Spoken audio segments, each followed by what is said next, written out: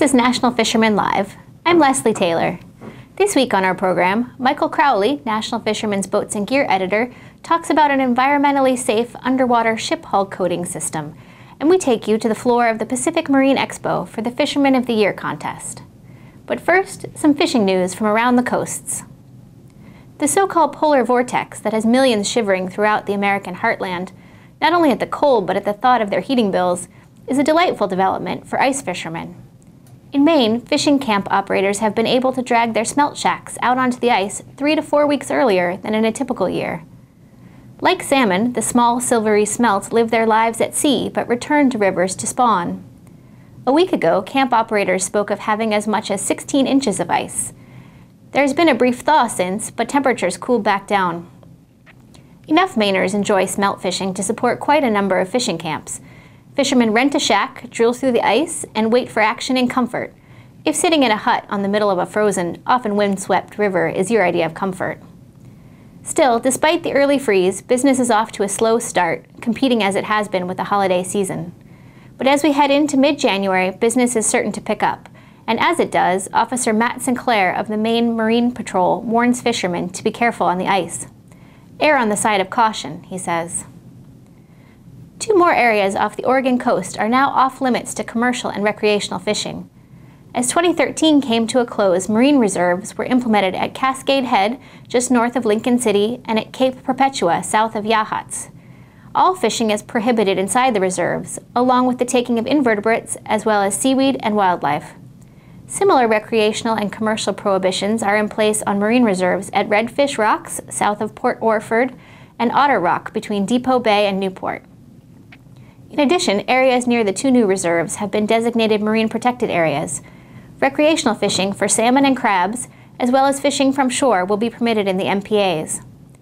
Also in place are a marine protected area and a seabird protection area south of the Cape Perpetua Marine Reserve. Here, the taking of bait fish, including Pacific herring, Pacific sardine, anchovies, smelt, and Pacific sand lance, is banned to protect the food base for the birds, but all other fishing is allowed. If that's not enough protection for you, a marine reserve in concert with the somewhat less restrictive marine protected area will be implemented at Cape Falcon beginning in January 2016. Jerry Fraser, publisher of National Fisherman, has some concerns about the effectiveness of marine protected areas. I think marine protected areas, marine reserves sound good, but the question is how much good are they really doing? We know that they inflict pain on users of the resource, whether it's commercial fishermen, recreational fishermen, or both.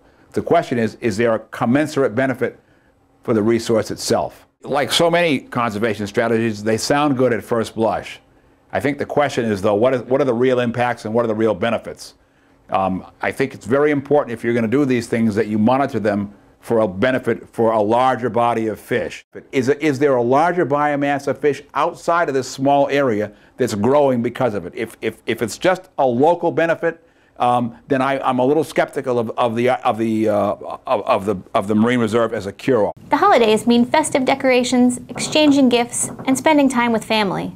But Thanksgiving and Christmas also mean an increased demand for oysters, which generally leads to a spike in oyster poaching. This year, using new technologies and enforcing harsher penalties, Maryland enforcement officials are cracking down on illegal oyster harvesting in the Chesapeake Bay. Poaching includes harvesting undersized oysters, exceeding bushel limits, or harvesting in areas designated as sanctuaries. Maryland Natural Resources Police are equipped with laptops and radar that work 24/7 to monitor commercial fishing practices. They also have begun utilizing a helicopter equipped with a nose camera that can zoom in on poachers from distances of 8 to 10 miles away, even at night.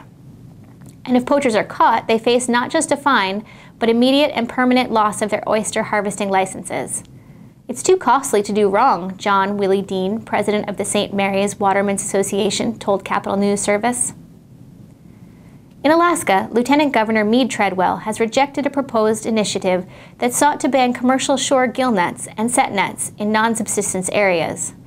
The proposal, billed as a conservation effort, is only the latest in the ongoing battle between commercial fishing and proponents of sport and personal use fishing.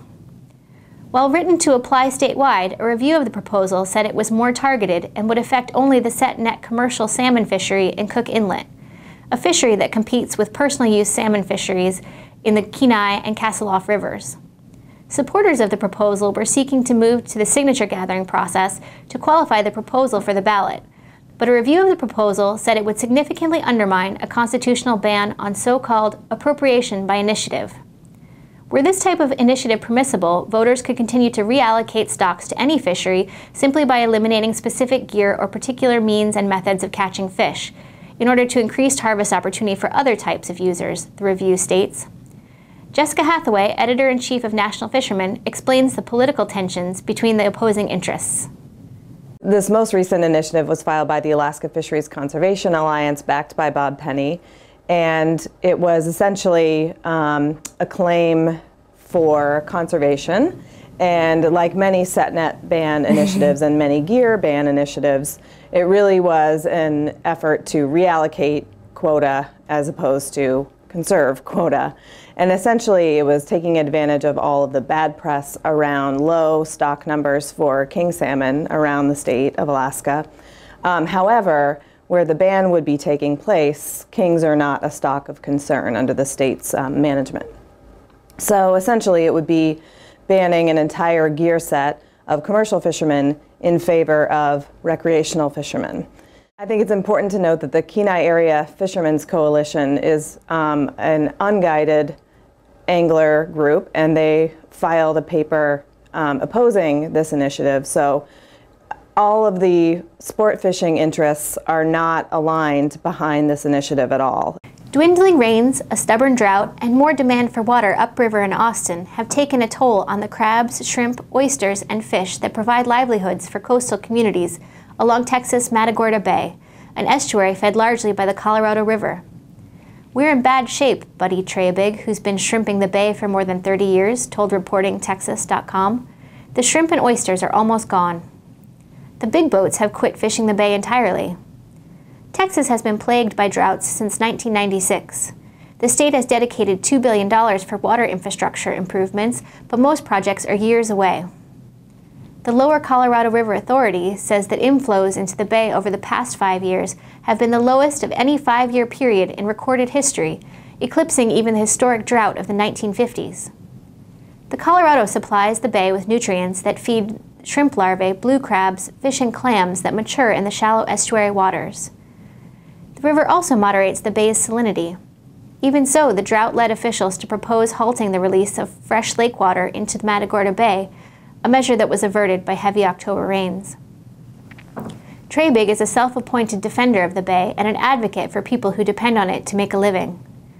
A local Chamber of Commerce official called him our go-to expert, the very best at observing changes in the bays and estuaries. Treybig says he doesn't want his 20-year-old son to become a shrimper. "There's no future in it," he says. And now, National Fisherman's Boats and Gear editor, Michael Crowley, with product news.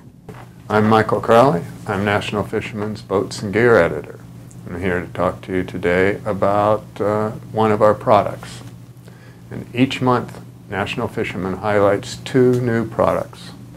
By new products, we mean anything introduced within the past several months.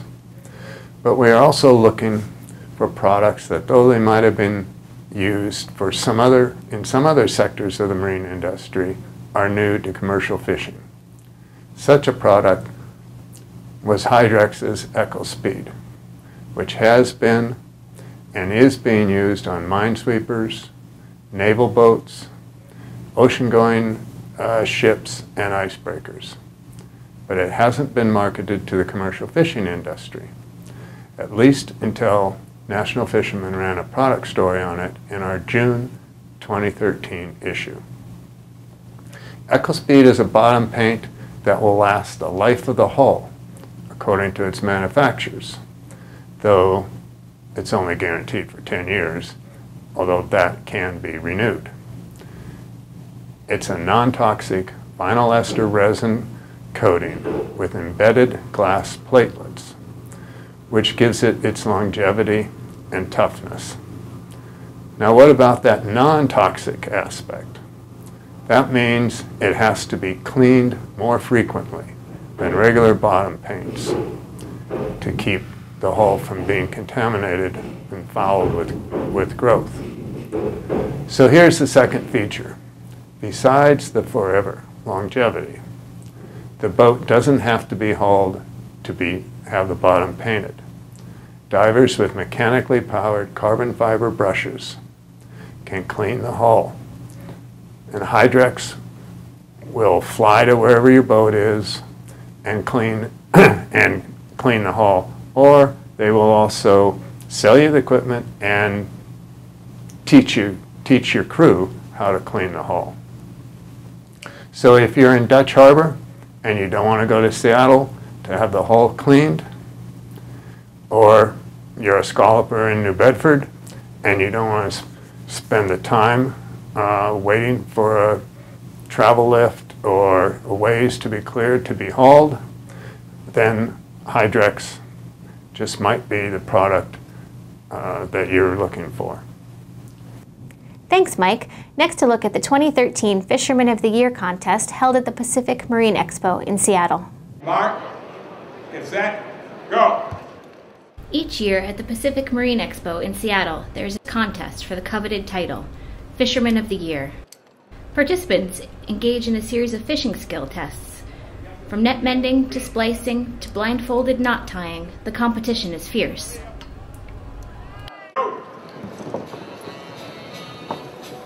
Next one. Yep. Next one. Yep.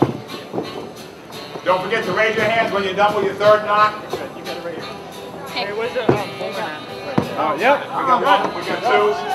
Check the splice to make sure it's okay. If it's not, the next guy will be the winner. So keep splicing, hold your hands up when you're done.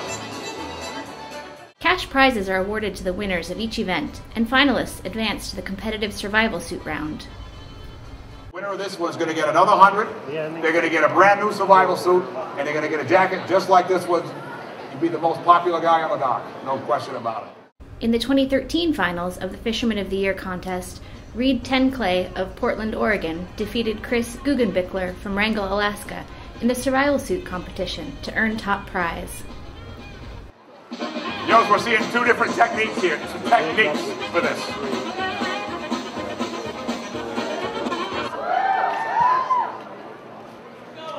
Boom. Reed Tenclay. Do you have what it takes to be next year's winner? For more commercial fishing news and analysis, subscribe to National Fisherman Magazine, visit our website at www.nationalfisherman.com, or subscribe to our twice-weekly e-newsletter. For National Fisherman Live, I'm Leslie Taylor.